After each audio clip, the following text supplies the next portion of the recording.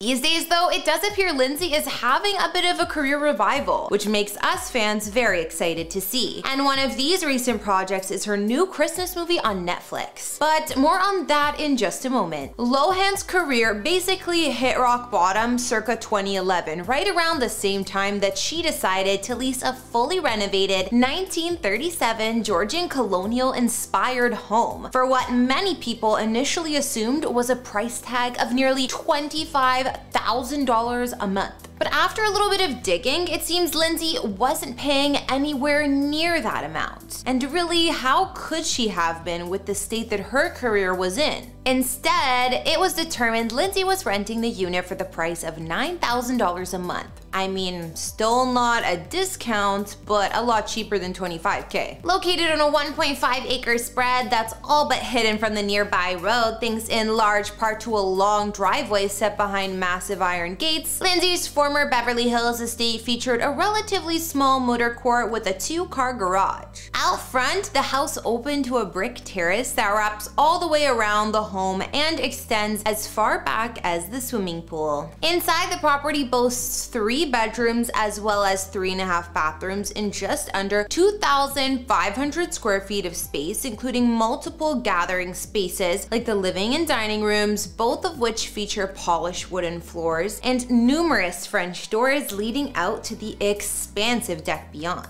Now, prior to Lindsay moving in, the owners of the home had thoroughly upgraded the kitchen by installing a center island and brand new marble countertops throughout. Meanwhile, upstairs, the second-floor master suite boasted a private balcony, a fireplace to warm yourself up at night, and an attached bathroom with 2 sinks, a glassed-in shower, separate jacuzzi tub, and a bidet. Out in the backyard sat that mammoth deck built into the hillside to take advantage of those incredible city views, as well as a nearby walled courtyard that boasted a built-in barbecue for the many get-togethers Lindsay no doubt threw while living here. Shortly after moving in, Lindsay began one of her many attempts of image rehabilitation. She not only signed on to guest spots on popular TV series like Glee and Saturday Night Live, she also invited Bravo's $1 million decorators inside of her home to redesign a few specific rooms. So Bravo footed the bill to refashion the actress's rental, even though she barely bothered showing up on the actual episode all that much herself. Following that cosmetic update, Lindsay couldn't keep up with her rent and tried to break her lease in December 2012. She was warned that if she did so, she'd incur massive penalties, so she kept scraping together the money for a few months before her lease finally ran out. After a short layover in New York, Lindsay wound up taking her act international. And in the late 2010s, she would do her best to rehabilitate her brand once again, this time by opening up her very own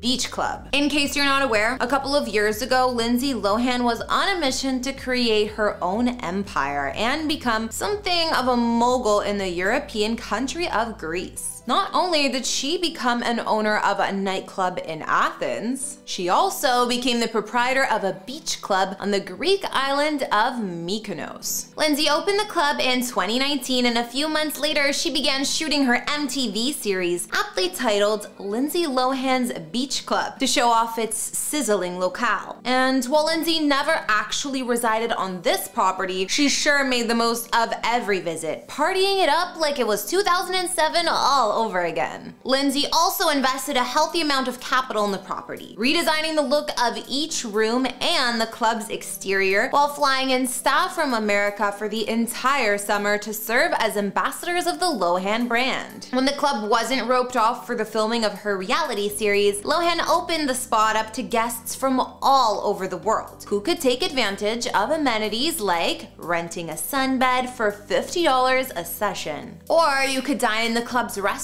that serves up Mediterranean food with unexpected flavor combinations, including a slew of menu items that ranged in price from $25 to $75. After indulging in a few sharing plates and drinks, visitors could also swing by her boutique shop stocked with some of Lindsay's favorite items, all of which boasted a Londonish flair. Unfortunately, like so much else in Lindsay's life, this too was not meant to last. The MTV series more or less bombed upon release, and Lindsay left others in charge of the resort as she departed from Greece altogether. So where did she retreat to once her new series sunk? Well, it wasn't a return to America. Not yet, at least. Instead, she jumped on a plane and headed to Dubai. Lindsay Lohan has spent the better part of 5 years operating out of the United Arab Emirates, more specifically, the city of Dubai, where she lives alongside her new husband, Shammas. She met him in 2018 and married him earlier this year. During an interview with W Magazine, Lindsay shared that her decision to move to Dubai stemmed from a desire to keep her private life away from the prying eye of the media. She explained, "There's a certain calmness that I find here. There's no paparazzi, no cameras. That's a big deal for me." More than anything else, Lindsay felt liberated by her ability to simply go anywhere in Dubai and live her life without having to worry over who was following her around. Even more surprisingly, this move far away from home wound up having a rejuvenating effect on her relationship with her family, even her father, whom she'd had some well-publicized issues with in the past. Another added bonus was that the serenity Lohan discovered in Dubai allowed her to be more productive. She described how to Emirates women. "I get more done because I don't have the scrutiny and fixation on what I'm doing every second. I work all the time, my mind never stops." Some of that work has been on herself as well, and in recent years, Lohan has broadened her horizons by turning inward to learn more about spirituality, specifically speaking, the Quran. And while she hasn't converted to the Islamic faith fully, she does consider it to be beautiful. After a few full years of living in Dubai, Lindsay was reportedly getting set to head back to the United States in early 2020 to help manage her sister Ali's music career. But once the pandemic hit, those best-laid plans fell by the wayside, and later that year, Ali would join Lindsay in Dubai during lockdown. Of course, now that she just got married, Lindsay's plans to return stateside might have been pushed back. But she's still doing some work in the States, that's for sure. And that isn't to say those of us over here in North America are gonna have to be without Lindsay Lohan over this holiday season particularly, because she just popped up in a brand new Netflix holiday movie. Before we wrap things up here, I thought that it might be fun to take a look at the fabulous locale that serves as the main setting for Lindsay Lohan's new holiday rom-com, Falling for Christmas.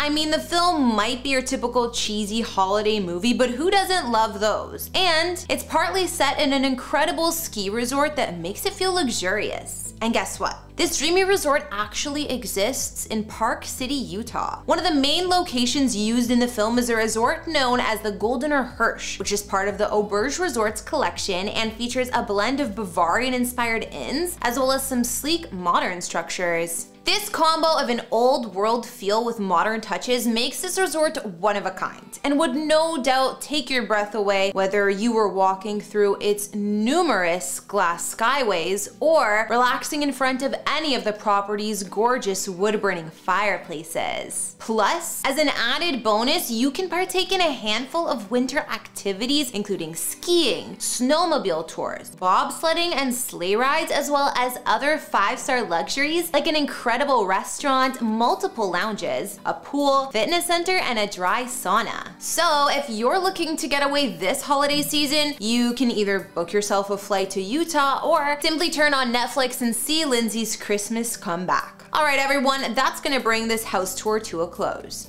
Thanks so much for watching, and before you head out, consider answering this following question. If you were harassed for most of your adult life by the paparazzi, would you be willing to move as far away as Dubai just to escape the spotlight? Let me know if you think Lindsay Lohan has taken her need for privacy too far in the comments below, or tell me what you think of her Christmas movie. Otherwise, like, subscribe, and turn on your notifications to make sure you never miss an episode. My name is Kara the Vampire Slayer. Follow me on Instagram to chat, and I'll see you all in another house tour. Bye!